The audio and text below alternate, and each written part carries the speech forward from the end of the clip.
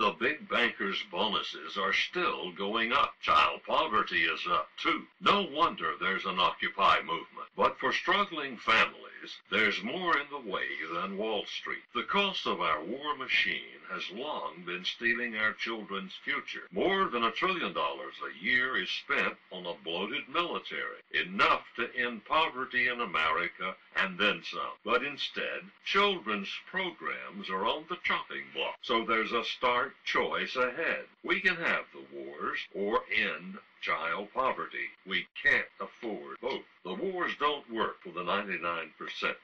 Bill Dixon for Quaker House.